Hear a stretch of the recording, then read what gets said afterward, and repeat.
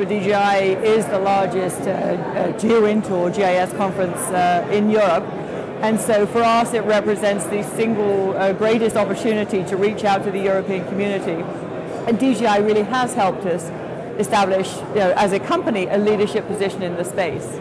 So this is certainly the third year that I've been here, and the event gets stronger. I think Digital Globe gets stronger in terms of its presence, and so we consider it a great partnership with the industry. First and foremost, I see it as a European event. And so there's its counterpart in the US. I'm sure there are counterparts across the globe that are equally regionally strong.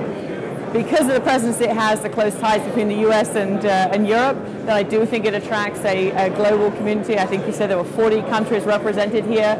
But for us, first and foremost, it's about being able to speak directly to and get contacts with, embrace, engage in a dialogue with the European community and the specific issues that they have.